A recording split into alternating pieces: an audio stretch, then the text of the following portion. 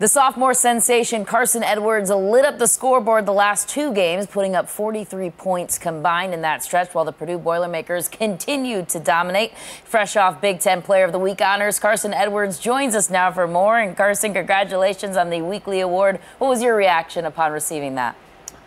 Thank you, first off, but I'm just happy to be able to get that award and just seeing some progress in my game, but just taking it, and I'm blessed to get it, but then we're also just working to keep winning games. And you guys have been winning games, 15 straight. That's tied for a second longest in school history. Why has this team been so unstoppable the last 15 games?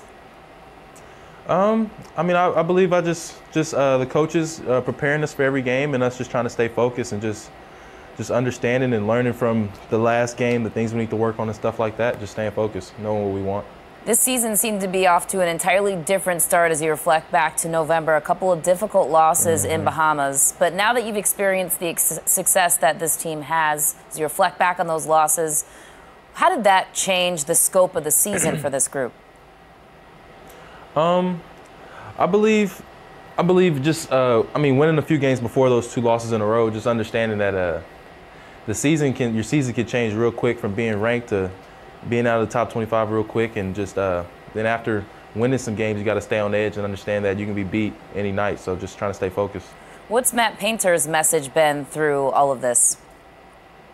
Basically, just stay on edge. Stay on edge through success, and not have losses be the reason why you tighten up, be more focused, and want to work harder. Just take those wins and learn from those. And you guys have won a lot at home, 19 straight at Mackey Arena. Why is it such a tough road environment for your opponents?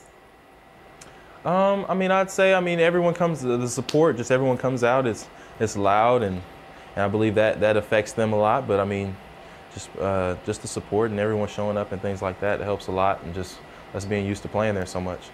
You guys are not only winning these games, you're absolutely dominating. The last three Big Ten games, you guys have won by a margin of over 23 points. That's the first time that's happened in school history, 3 in a row that's happened. How do you make sense of that?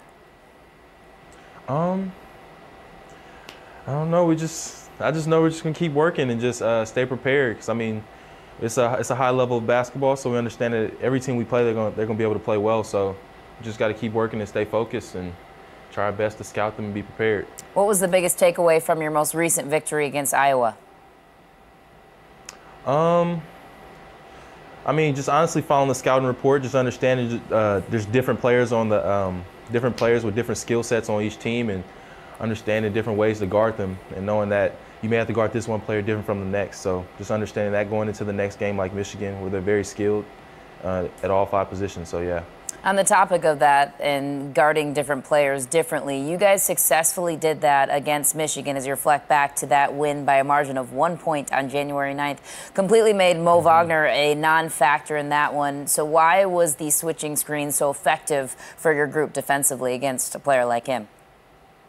Yeah, because it's just he can really shoot the ball. So, understanding that him coming off the screen, if he slips the screens and he's open and we trying to guard it. So just knowing that we switch, if he makes contact with us on the pick and roll, to switch so that he won't get that open shot, and then just if he rolls into the post, we try to front him. So we're just working on that. But they also have a really good offense with shooters around them, people that can play off the dribble. So we just got to be ready.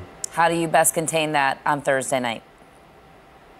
I believe it's the focus, whether you're on the ball or off the ball, just paying attention to detail and trying to contain the dribble once you're guarding the man with the ball. What's the biggest challenge you're up against in terms of this matchup, knowing what you learned from January 9th when this game came down to a matter of inches in Ann Arbor?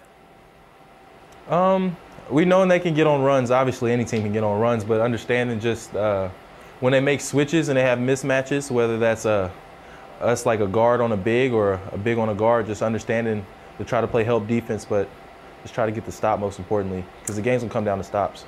Carsen, let's go big picture now. What's the biggest difference from this year's Purdue team as opposed to last year's?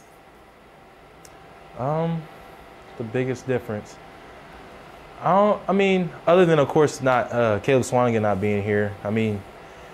Our seniors now. I feel like they've stepped up so much more and taking a leadership role and working with us young guys to make sure we taking care of our business on and off the court, just to try to stay focused, because they know what they want as this being their last year. So that's probably the biggest difference, if anything. Lastly, an off-court question for you as a Houston, Texas native. What was the biggest culture shock moving from the Southwest to the Midwest of West Lafayette, Indiana?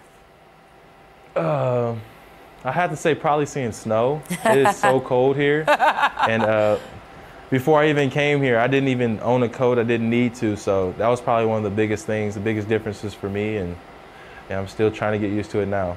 It is cold. Layer up over there. We apologize for the weather. Thank you. But you're making the most of it on the basketball court. Well, Carsen, we so much appreciate your time. Take care. All right. Thank you. You too.